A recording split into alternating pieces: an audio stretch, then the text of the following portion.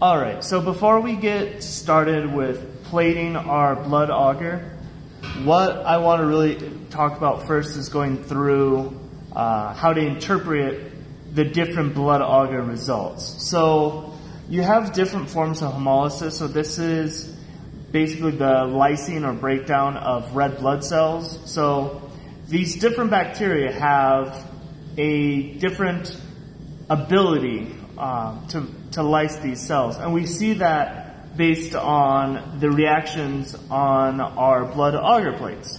So the most virulent, I guess, the worst reaction that we can get, so this is a beta plate. I'm keeping these closed just for safety reasons, so I do apologize for any of the glare that might occur. But as you can see, here we have unlysed blood auger, which is still in red. However, in this yellow area here, it's clear. So this means that the bacteria that we plated would lyse the red blood cells in blood auger, and we have positive growth. So it's a little hard to see, but if you look through, you can see some of the colonies on the plate itself. Next, we have alpha hemolysis. So this will have normally some growth, however, it doesn't have the same efficiency of red blood cell lysing as we do with beta hemolysis, or microbes that cause beta hemolysis. So you'll see here that we have our unaffected blood auger up here, and then down here it's slightly discolored.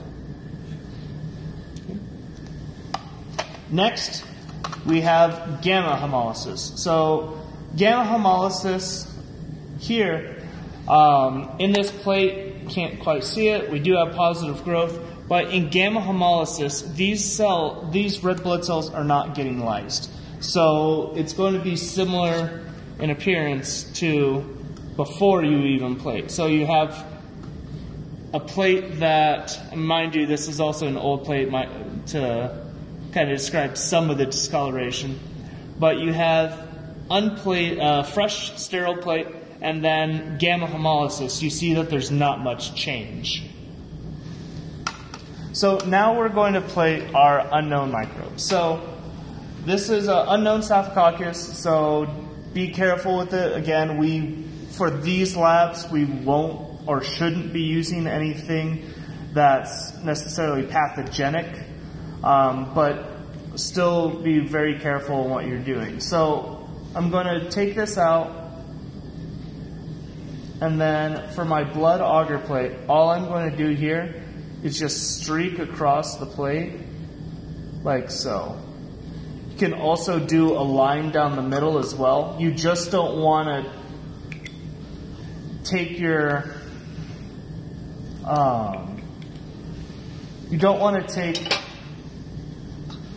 your swab and try to make a lawn across the plate.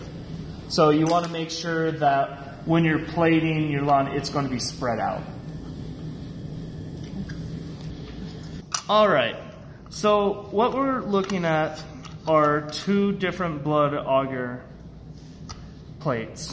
So in one of them we have beta hemolysis.